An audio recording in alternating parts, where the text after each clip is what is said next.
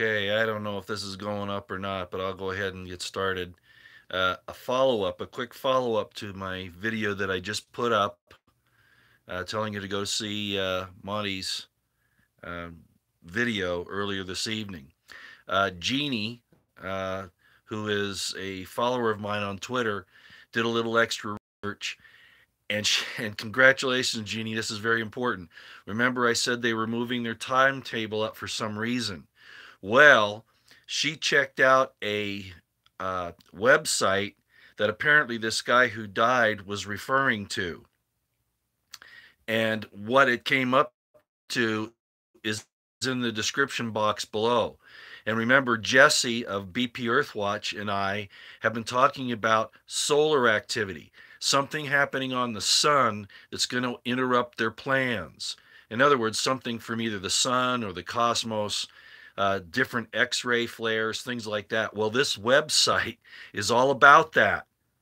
So, in other words, uh, we've now tied in that they are concerned about something happening in the sun or in the celestial sphere somewhere that's potentially going to interrupt their plans. And so that's why they've moved them up.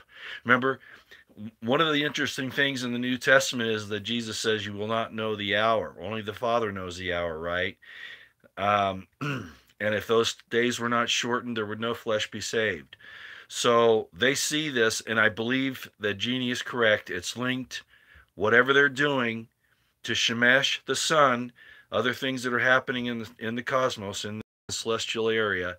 And the guy who those phone numbers were made for apparently linked to this website that you'll see below. Now, I had to put two links in there.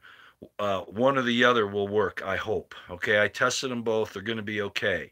But I had to put both in because sometimes the one that ends in with the question marks don't work.